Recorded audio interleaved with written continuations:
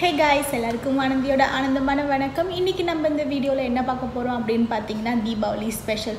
ஆமா, எங்க வீட்ல தீபாவளி வந்துடுச்சு. அதே மாதிரி உங்க வீட்லயும் தீபாவளி ஸ்பெஷல் ஆரம்பிச்சிருப்பீங்க அப்படி நான் நம்புறேன். என்ன ஸ்பெஷல் சொல்ற அப்படினா தீபாவளினாலே ஸ்பெஷல் தானே. சோ தீபாவளிக்கான ஸ்வீட்ஸ் பலகாரம்லாம் செய்ய ஆரம்பிச்சிருப்பீங்க அப்படி நான் நம்புறேன். நான் வந்து செய்ய ஆரம்பிச்சிட்டேன். சோ அதுதான் உங்க கூட ஷேர் பண்ணிக்க போறேன். இது வந்து ஜஸ்ட் ஒரு நாள் வீடியோ கிடையாது. இன்னைக்கு எடுக்கிறது வந்து ஆக்சுவலா இது வந்து நேத்து எடுத்த வீடியோ வந்து இன்னைக்கு நான் அப்லோட் பண்ண போறேன். என்ன பண்ண போறேன்னா டெய்லி நான் ஏதாவது ஒரு ரெசிபி செய்ய போறேன். அந்த ரெசிபி செஞ்சு அதை உங்க கூட வந்து ஷேர் பண்ணிக்க போறேன். ஸோ தீபாவளிக்கான முறுக்கு, மிக்சர், வேற என்ன சோமாசு இல்லைனா ஸ்வீட்ஸ், என்னென்ன லட்டு, அந்த மாதிரி எல்லா ஒரு ரெசிபியும் நான் செய்ய போறேன். செஞ்சு உங்க கூட நான் ஷேர் பண்ணிக்க போறேன். ஸோ நான் ரொம்ப எக்ஸைட்டாக இருக்கேன். நிறைய வேலை இருக்குது செய்யறதுக்கு. அப்படி நிறைய வேலை இருந்தாலும் ரொம்ப ஜாலியாக இருக்குது. வீடியோ எடுத்துக்கிட்டே பண்ணும்போது ரொம்ப ஜாலியாக இருக்குது. நான் அது வந்து ஃபுல்லாக வந்து என்ஜாய் பண்ணிகிட்ருக்கேன். தீபாவளியை ஒரு வாரத்துக்கு முன்னாடிலேருந்தே நான் ஸ்டார்ட் பண்ணிவிட்டேன் தீபாவளி பற்றி பேசுகிறதுக்கு. ஸோ ஹோப் நீங்களும் அந்த மாதிரி என்ஜாய் பண்ணுவீங்கன்னு நான் நம்புகிறேன். ஸோ இன்றைக்கி நம்ம வீடியோவில் என்ன பார்க்க போகிறோம் அப்படின்னு பார்த்தீங்கன்னா மிக்சர் தான் பார்க்க போகிறோம். நான் ஆல்ரெடி மிக்சர் செஞ்சுட்டேன். நேற்று செஞ்சு அதை வந்து இன்றைக்கி அப்லோட் பண்ணுறேன் ஆல்ரெடி சொன்ன மாதிரி. ஸோ இன்றைக்கி செய்கிறத நாளைக்கு அப்லோட் பண்ணுவேன்.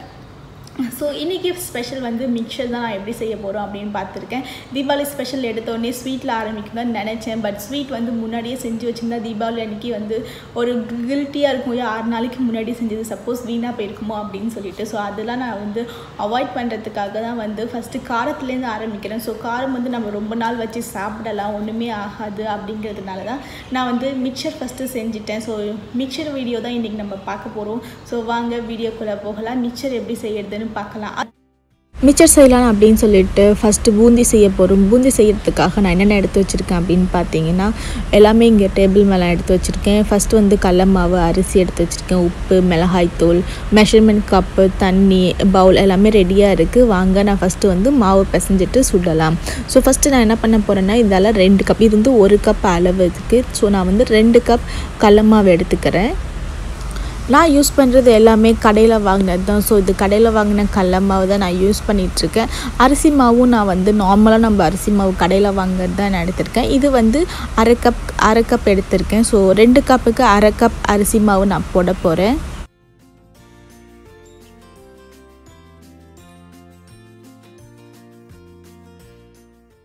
இப்போது இது எல்லாத்தையும் நல்லா கலந்துக்கலாம். கலந்துட்டு இதில் வந்து தேவையான அளவு உப்பு போட்டுக்க போகிறோம். உப்பு போட்டுட்டு கூடவே மிளகாத்தூளும் போட போகிறோம்.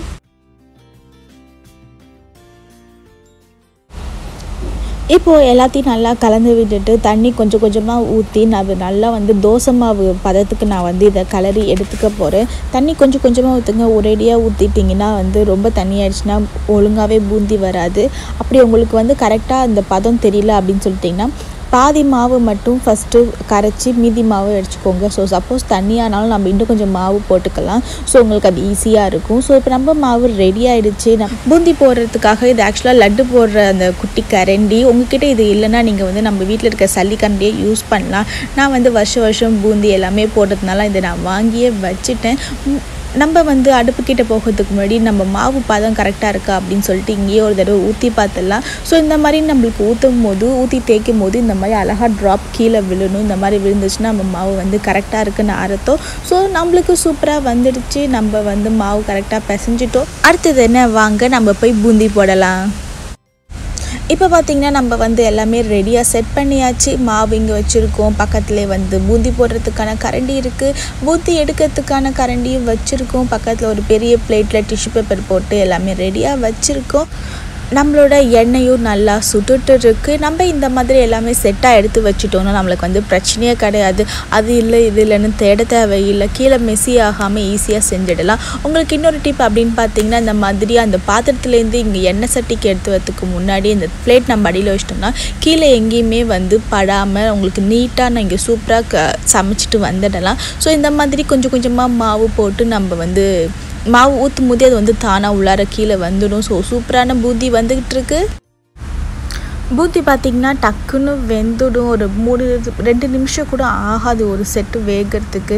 நம்ம அதை அப்பப்போ கிளறி விட்டுக்கிட்டே இருந்தோம்னா கலர் சேஞ்ச் ஆகும்போது நம்ம வந்து அதை எடுத்துட வேண்டியதான். ஸோ அதனால் ரொம்ப ஹையில் வச்சிடாதீங்க. ஸோ போடும்போதே அது வந்து கலர் டக்குன்னு சேஞ்ச் ஆகிடும்.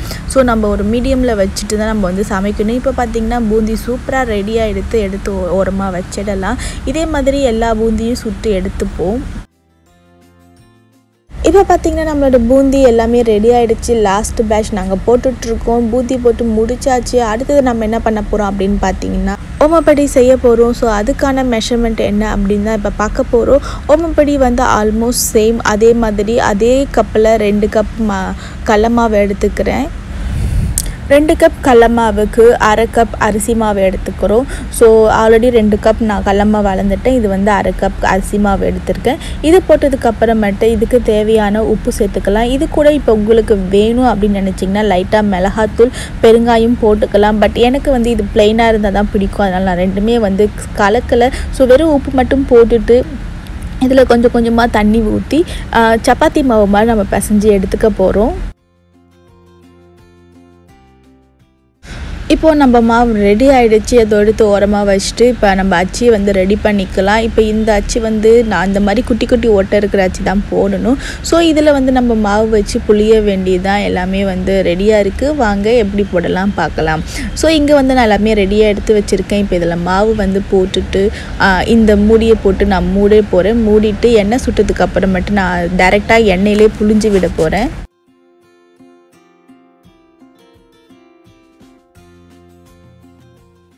நம்மளோட எண்ணெய் சூப்பராக ரெடி ஆகிடுச்சு. ஸோ நம்ம டேரெக்டாகவே அதில் வந்து புளிய போகிறோம். ஸோ இந்த மாதிரி சுற்றி சுற்றி புளிஞ்சோன்னா நம்மளுக்கு வந்து ஈஸியாக போட்டு எடுத்துடலாம். நம்ம மாவு வந்து கொஞ்சம் லைட்டாக சப்பாத்தி மாவோட சாஃப்டாக பிசைஞ்சோன்னா நம்மளுக்கு ரொம்ப ஈஸியாக இருக்கும் புளியறதுக்கு. ஸோ நீங்கள் வந்து உங்களால் ஃபஸ்ட்டு இது புளிய முடியல கஷ்டமாக இருந்துச்சுன்னா இன்னும் கொஞ்சம் தண்ணி சேர்த்து இன்னும் கொஞ்சம் சாஃப்டாக பிசைஞ்சிக்கிட்டா உங்களுக்கு ஈஸியாக இருக்கும். இப்போ பார்த்திங்கன்னா ஆல்மோஸ்ட் இது ரொம்ப சீக்கிரமாக ரெடி ஆகிடும். 1 நிமிஷத்துக்கு கம்மியாகவே ஒரு பேட்ச் நம்ம போட்டு முடிச்சிடலாம். ஏன்னா இது வந்து ரொம்ப மெலிசாக இருக்கிறதுனால போட்ட உடனே வெந்துடும். இப்போ ஒரு பக்கம் வெந்துடுச்சு. இதை திருப்பி போட்டு இன்னொரு பக்கமும் நம்ம வேக வச்சு எடுத்துட வேண்டிதான். இது ரொம்ப சீக்கிரம் முடிஞ்சதுனால இது டக்குன்னு போட்டு எடுத்துடலாம். இதில் நம்ம காராபுந்தி போடுறது மட்டும்தான் கொஞ்சம் பெரிய வேலையாக இருக்கும் தவிர அது அப்புறம் எல்லாமே ரொம்ப ஈஸி. ரொம்ப டக்குன்னு வேலை முடிஞ்சிடும். ஸோ நம்மளோட எல்லாமே போட்டு எடுத்துட்டோம். அடுத்த பேட்ச் எல்லா பேட்சும் போட்டு எடுத்துட்டோம். ரெடியாக இருக்குது பாருங்கள். ரொம்ப சாஃப்டாக வந்துருக்கு. ரொம்ப மெலிசா சூப்பராக வந்திருக்கு. ஸோ இதெல்லாம் எடுத்து ஒரு ஓரமாக வச்சுட்டு அடுத்தது நம்ம என்ன பார்க்க போகிறோம்னா இங்கே இதில் போட வேண்டிய மிக்சர் கலவை எல்லாருமே நம்ம வந்து பொரிக்க போகிறோம். அதுக்கு நான் வேர்க்கடலை, முந்திரி பருப்பு, அவல், அப்புறமேட்டு கருவேப்பிலை எடுத்து வச்சுருக்கேன். கூடவே பொட்டுக்கடலை எடுத்து வச்சுருக்கேன். இதை வந்து இப்போ நம்ம ஒன்றா பொரித்து எடுத்துட வேண்டியதுதான். முந்திரி பருப்பு, வேர்க்கடலை எல்லாத்தையுமே தனித்தனியாக பொரித்து நம்ம தனியாக எடுத்து வச்சிடலாம். இந்த பருப்பு எதுக்குமே நான் வந்து அளவு சொல்லலை. ஏன் அப்படின்னு பார்த்தீங்கன்னா இது எல்லாமே நம்மளோட பர்சனல் டேஸ்ட் தான். உங்களுக்கு எது அதிகமாக பிடிக்குமோ அதை அதிகமாக போட்டுக்கோங்க. இல்லை ஏதாவது உங்களுக்கு பிடிக்கலன்னா அதை நீங்கள் அவாய்ட் கூட பண்ணிக்கலாம். பிரச்சனையே கிடையாது. ஸோ எனக்கு பிடிச்ச எல்லாத்துலேயுமே நான் எல்லாத்தையுமே போட்டு நல்லா பொரித்து எடுத்துக்கிறேன்.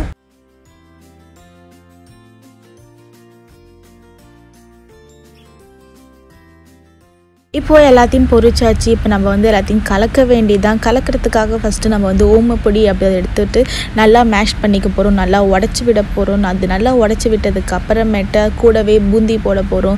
இங்கே பார்த்தீங்கன்னா நான் உங்களுக்கு கலக்கிறதுக்காக கம்மியாக எடுத்து காட்டியிருக்கேன். பட் அது ஆக்சுவலாக நாங்கள் கொஞ்சம் நிறையாவே செஞ்சுருக்கோம். ஸோ அதே மாதிரி பார்த்திங்கன்னா அதனால தான் இந்த மிக்சர் வந்து நிறையா இருக்கும். அதுக்காக தான் அதை சொல்ல வந்தேன்.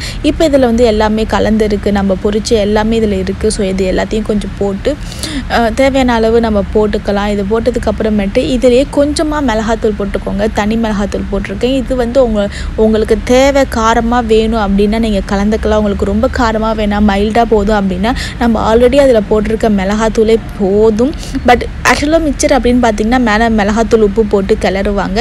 நான் வந்து இதில் உப்பு போடலை. ஏன்னா என்னோடய மிக்சர் எல்லாத்துலேயுமே வந்து உப்பு கரெக்டாக இருக்குது. இப்போ நான் இதில் உப்பு போட்டேன்னா அது வந்து அதிகமாகிடும். ஸோ நீங்கள் இது வந்து மிளகாத்தூள் உப்பு போடுறதுக்கு முன்னாடி சாப்பிட்டு பாருங்கள். சாப்பிட்டு பார்த்துட்டு உங்களுக்கு தேவையான மட்டும் உப்பாக இருந்தாலும் காரமாக இருந்தாலும் போட்டுக்கோங்க. இல்லைன்னா வந்து வீணாக போயிடும். போடணுமே அப்படின்னு சொல்லிட்டு போட்டு வீணாக்காமல் நம்ம வந்து தேவையானதை மட்டும் போட்டுக்கலாம். ஸோ அவ்வளவுதான். என்னோடய மிக்சர் சூப்பராக ரெடி ஆகிடுச்சு.